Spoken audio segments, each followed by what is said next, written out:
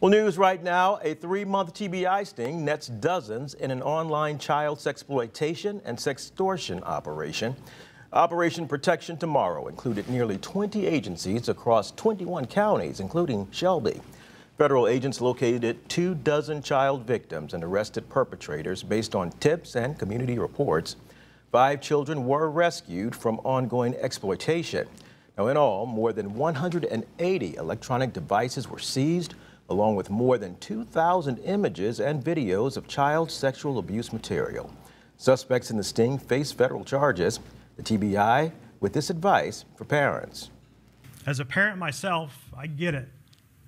It's hard enough to raise and protect our children in the real world, yet now we have to do the same in the digital world. We as parents need to know what apps our children are using, what the apps do, and know what our kids are doing online. More arrests are possible.